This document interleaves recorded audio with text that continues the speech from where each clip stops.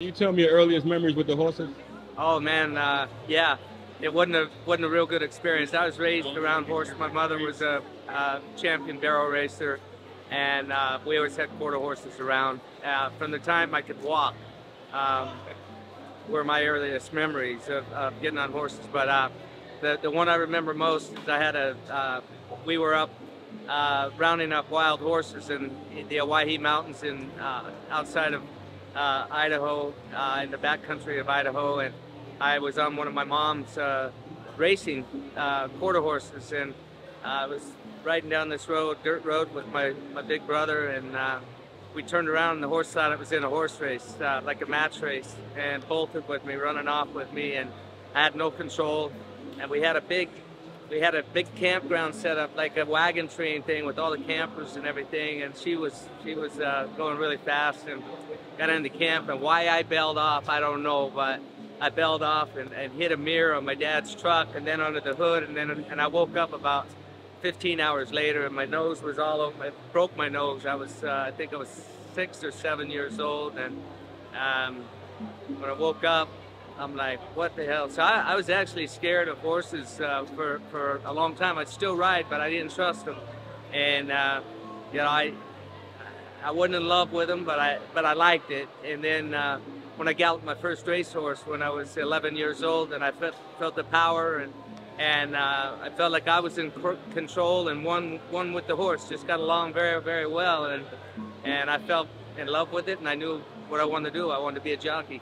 How did you go about taking on that career? My dad's a horse trainer up until about 15 years ago. He retired, and then my older brother Scott, he was riding. He's a couple of years older than I am, and he started riding 3 years before I did, and he was having a lot of success, and he was kind of my idol, and he taught me everything that I knew, and grooming horses from the time I was 8 years old in my dad's barn, the old Dubois Park in Boise, Idaho.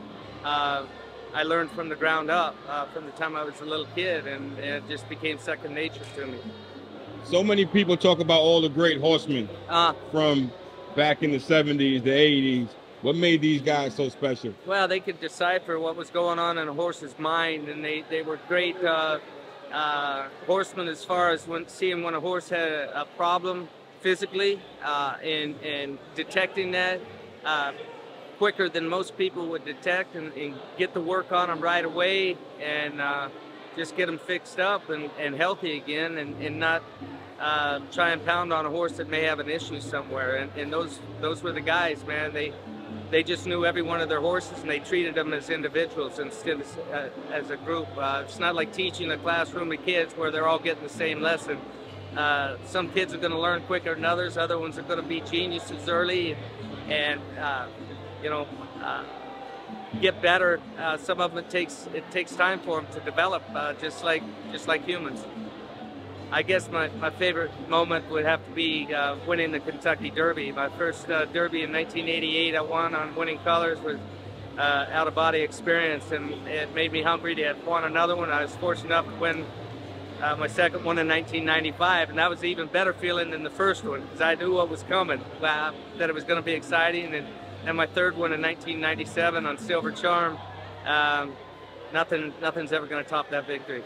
Well, what's the feeling like when your big horse win the Derby? Like, what's that vibe like? And it's unexplainable. Just the excitement. I wish I could feel that moment, turn it on and off whenever I want. The unfortunate thing is, in this business, you win a big race like that, and you got to move on to your next race. But it's the most beautiful feeling.